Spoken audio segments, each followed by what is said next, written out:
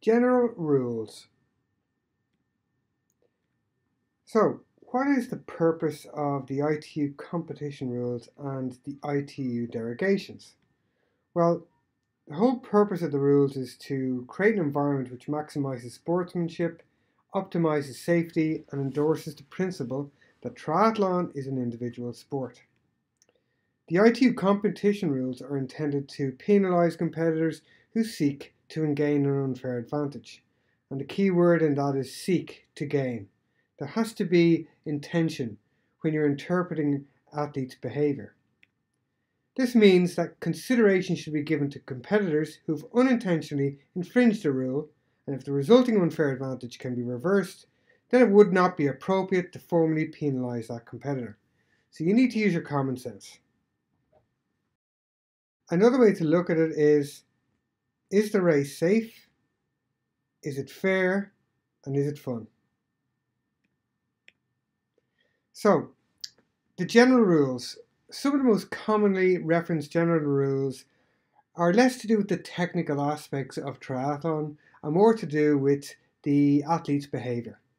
So, what I want you to think about is, what would you do or how should you treat an athlete who might have negative behaviour in any of these situations? Treating other competitors, officials, volunteers and spectators with respect and courtesy. Use of abusive language to another athlete, spectator or an official. Being responsible for keeping on the designated course. Not use any equipment that will distract the athlete from paying full attention to the surroundings. Now, this is a long-winded way of saying the use of mobile phones or walkie-talkies. Not discard any equipment on the course except at the approved dedicated locations. This generally means that you discard any paper and rubbish and anything you take with you on the course within the designated litter zones. Not cause offence to others through deliberate acts of nudity or personal toileting which might be seen in public. So, this generally refers to the bare torso rule. Athletes will sometimes forget to change their top having come off the bike, or some athletes will feel that they can run bare torso in an extremely warm day. So these are usually the situations in which you'd have to interpret the athlete's intention. So, common sense at all stages when you're implementing the rules. There are a few areas though where there's no compromising and no interpretation. Any athlete that treats a competitor, official, or volunteer, spectator with disrespect or use of abusive language is a simple red card.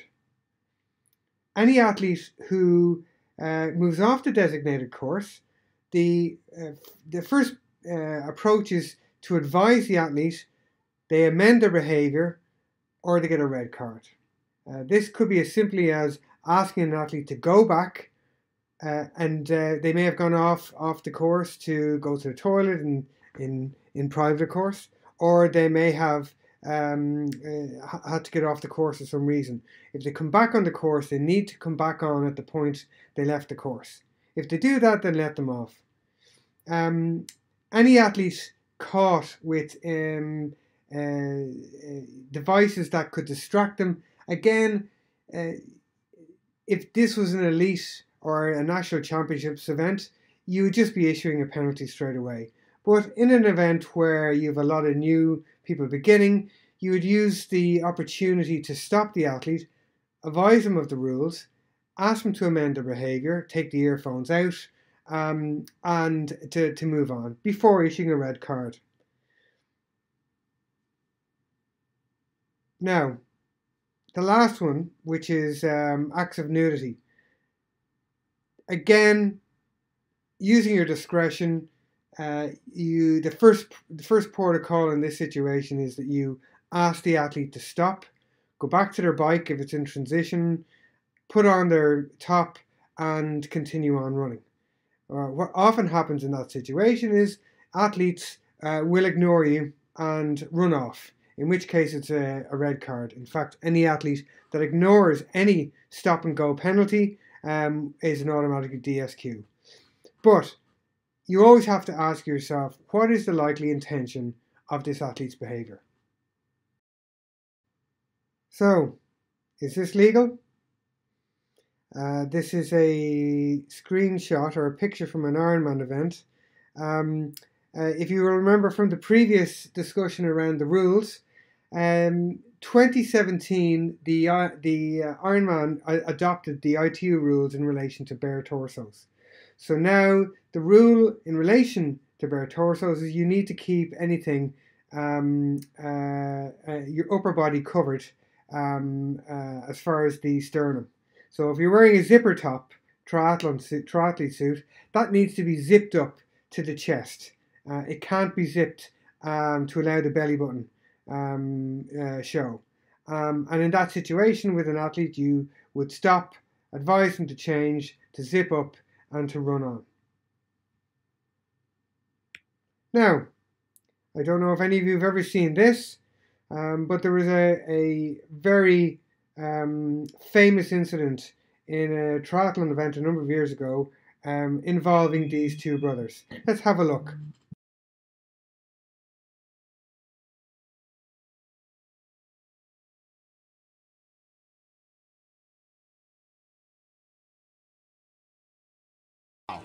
Johnny has to win and to be sure of taking the title.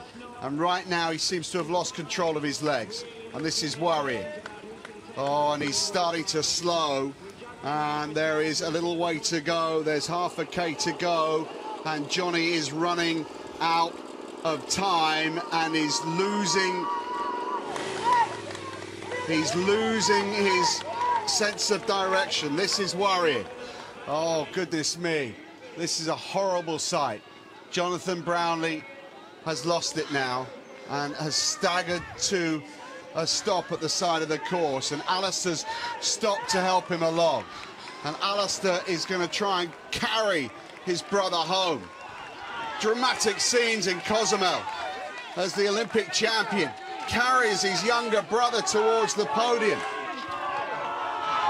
Oh my God, I cannot believe what we are seeing here, Matt. Is this allowed? Is he allowed to help his brother? You know, is that part of the rules? I'm not too sure. We've never seen anything like this before. Unbelievable scenes. Unbelievable scenes in Cozumel. The Brownlee brothers arm in arm, but it's not by way of celebration. Henry Schoeman's celebrating. He's going to win this race in Cozumel out of nowhere.